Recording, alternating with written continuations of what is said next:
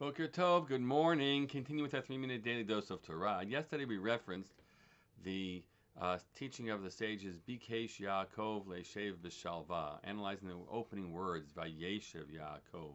That Yaakov dwelled, and it's understood to mean that he just wished to be at ease. How do we understand that wishing to be at ease element? And I think it relates directly to what transpires in the next verses that we are relatively familiar with. Namely, that Yaakov chooses to go out of his way and to give Yosef this coat, this katonet pasim, this coat of many colors, or whatever exactly that is. And that just begins a downward spiral of Yosef's relationship with his brothers as he sees himself in a certain way in this family.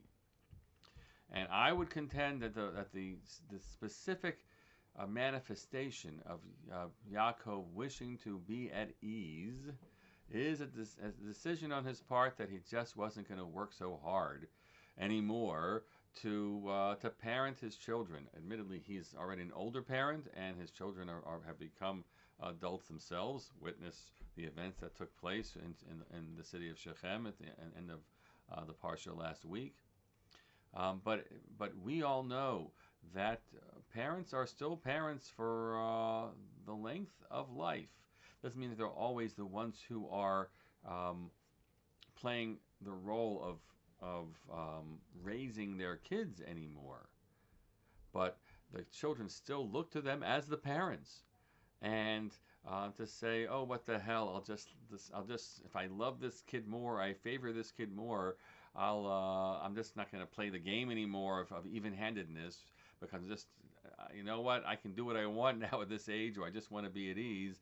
That, of course, is a terribly dangerous thing, and we know that children will always be looking to the parents and for that love and that sense of place, and the pain and hurt that will be felt by any other child if a parent shows special privilege towards one, and indeed if that special privilege seems to reveal special affection, or we'll leave it at that, special affection, that is tremendously dangerous.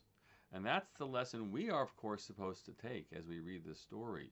There are a lot of people to blame in this in the events of the story of the sale of Yosef, and it begins, I think, in these midrashic words with a father who is just a human in this regard, who has let his guard down, as it were, because he's tired, and makes a big mistake. Let's all keep ourselves focused on who we are and the roles that we play for the sake of the people that we love, all of them, so that good things can yet be for the length of our lives on this earth. Have a great day.